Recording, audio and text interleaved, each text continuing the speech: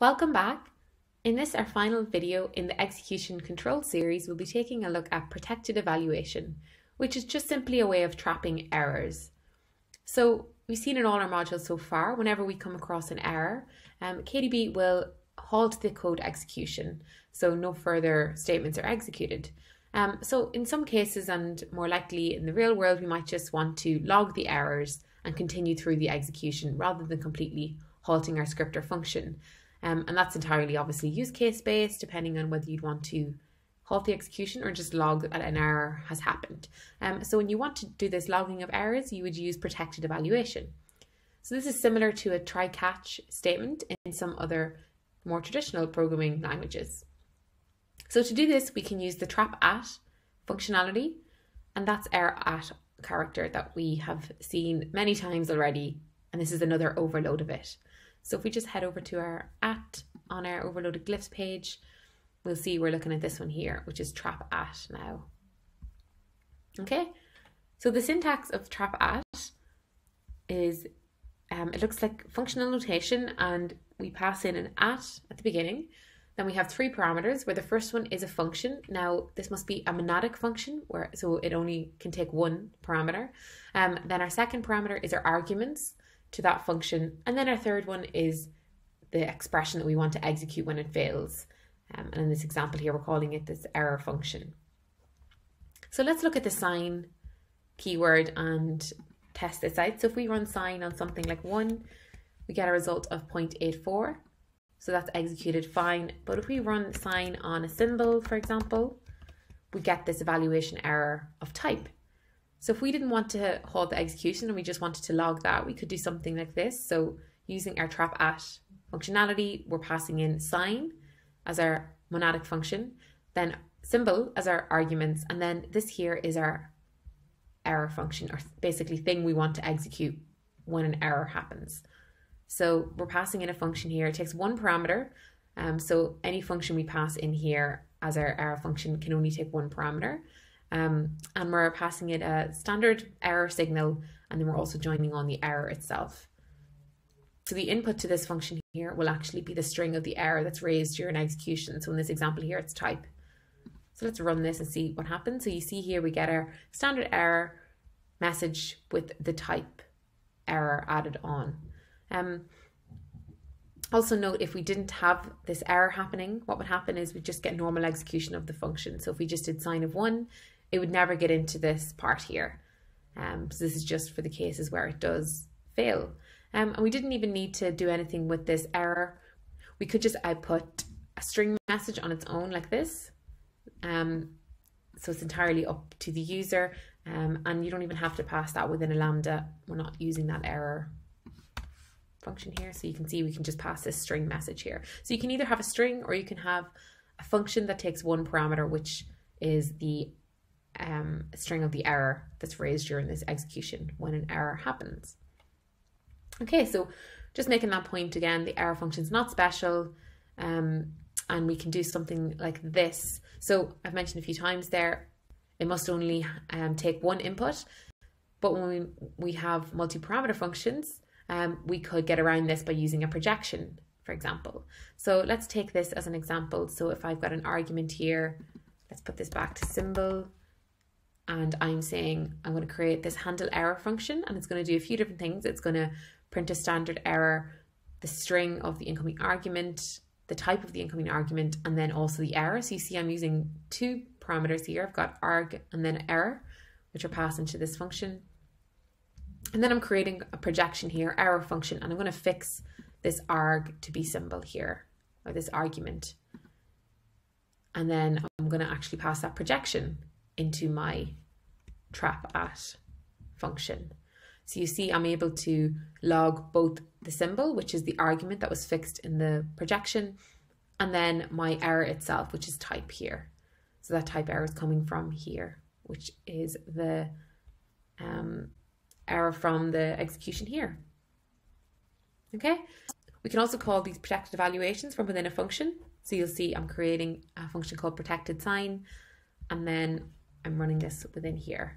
And then if I run protected sign on 90, that works fine. And if I pass something that's not going to work, it's going to log that that it doesn't work. And you see again, I'm getting both the argument, which is break, and then the error message itself, which is type. So you can see hopefully that this is very useful when logging function execution, and it gives you the ability to capture and log functions that might break and log the parameters that cause that to break, as well as the error itself, which is super useful. Okay, so what about when we have functions that we want to create protected evaluation around, but they are not monadic, so they take more than one parameter? Well, we use the multivalent trap, which is dot instead of at.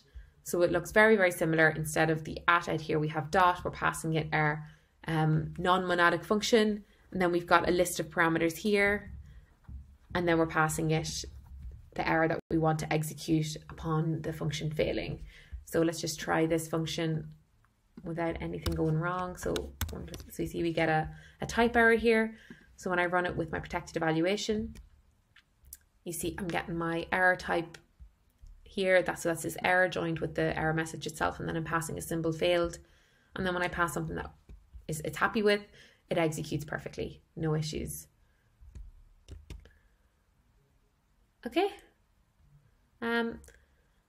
So finally in this module, we just want to touch briefly on some other operators that we haven't mentioned up to this point. And the guidance here is that we don't often use them.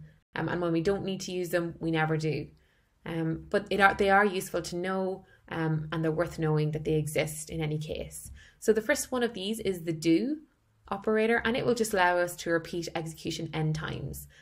So you might see this being used to run a statement X number of times in order to test the performance, for example. So I'm using \t here, which is running a timer on this here statement. So it's doing this here statement, multiplying a by a, where a is a list of 100,000 longs, and I'm running that 100 times. So if I run that, you'll see that took 13 milliseconds.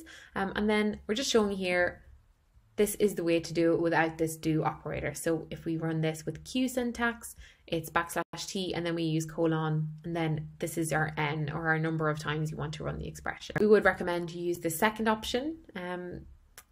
It's just the more Q way of doing things. And then finally, we do also have a while loop operator in Q. So some of you might be excited to hear that, but we don't recommend you use it unless really, really necessary and you can't find another way to do things. So for example, here you can have the syntax while, and then while an expression is true, do this following list of expressions. So for example, here I've got X starting at 10. I'm going to reduce it by 1 each time. So this bit here is the same as doing X is X minus 1. So we're decreasing it by 1 every time.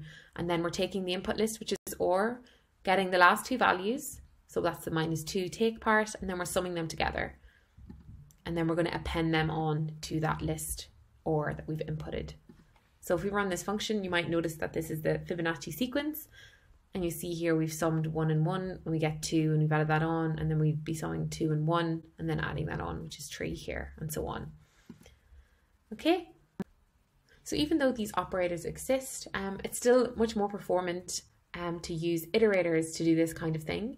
So we don't recommend using while or do in your code, but we do just want to show you it exists in the rare case that you may need to use it. Okay, so that brings us to the end of our execution control module. We've gone through a lot in this module. It's been a pretty meaty one. We started off just looking at how we can signal errors. Then we looked at the conditional if, and then we looked at using if else, which was our $ instead of the if symbol, and then we seen we can extend out if else to have multiple conditional statements within that. Then we looked at using the vector conditional, so instead of having a singular condition, we have a list of conditions to check, and we seen we use the question mark character to do that. And then we looked at protected evaluation, so being able to trap errors rather than having the execution halt or break. And then we just finished up looking at our do and while operators to finish off. Okay, so don't forget you have the ability to go up here to our quiz for execution control, and you'll find lots of useful exercises to work through to test your knowledge and go through everything we've gone through in this module in more detail. Okay, so hope you enjoyed this module, and hopefully I'll see you in another module very soon. Thank you.